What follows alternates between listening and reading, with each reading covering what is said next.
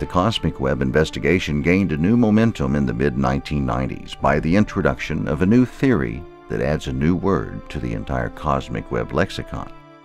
The new word is strings. On a cosmic level, it is more becoming to label it superstrings.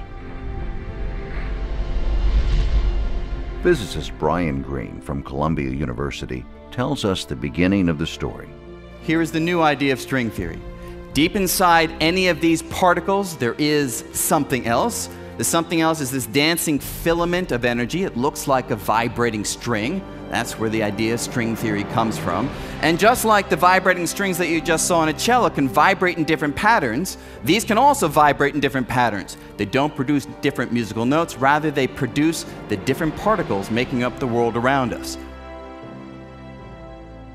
For all its ambition, the basic idea of superstring theory is surprisingly simple. It says that everything in the universe, from the tiniest particle to the most distant star, is made up from one kind of ingredient, unimaginably small vibrating strands of energy called strings.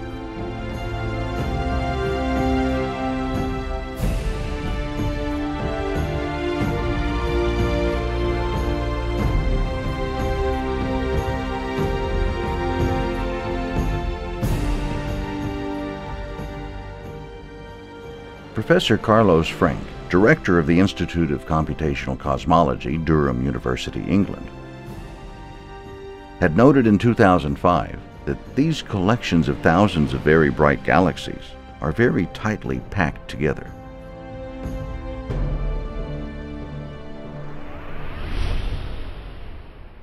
By the heaven, streaked with fabric, interwoven threads.